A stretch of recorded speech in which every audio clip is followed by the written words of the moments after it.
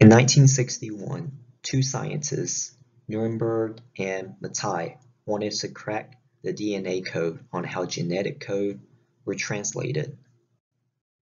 So they made an experiment. They extracted cytoplasm and ribosome from E. coli bacteria and added them to 20 test tubes.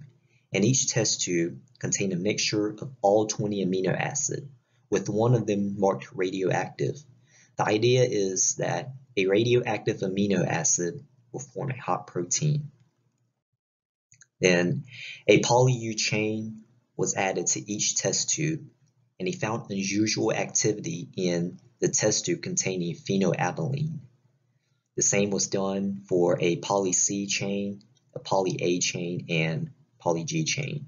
The result is that the triple C produces proline, the triple A produces lysine, and nothing was produced with triple G.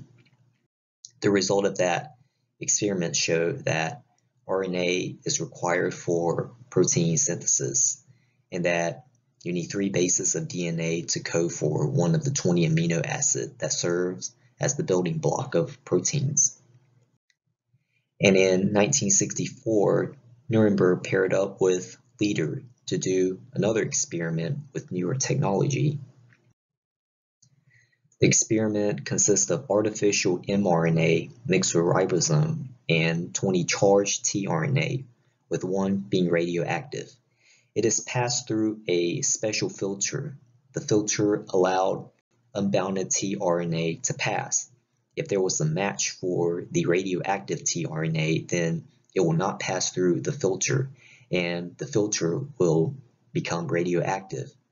This process was repeated with different combinations.